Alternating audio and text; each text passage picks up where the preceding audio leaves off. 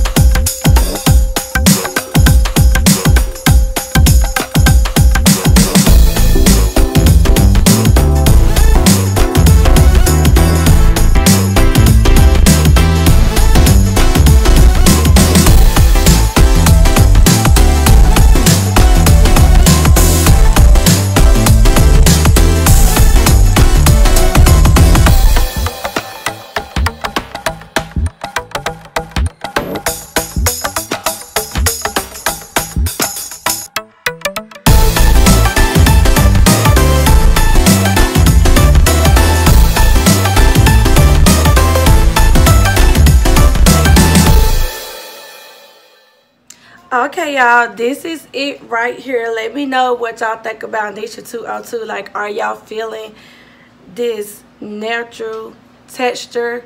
Are y'all feeling the big hair don't care vibes? Let me know in the comment section below. Would you rock NEESHA 202 for this fall season? Even though she's an oldie, but she's also a goodie.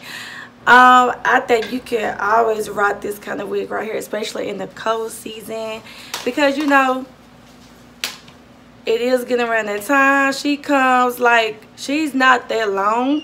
She comes like just above the breast area right here, so she's a pretty good length. I like the texture. I like the poofiness of this wig, but I will also insert pictures of me wearing her the last time, and this is her now. So I hope y'all enjoyed the second part of my Fall into Memory Lane series, and I will see y'all in my next video.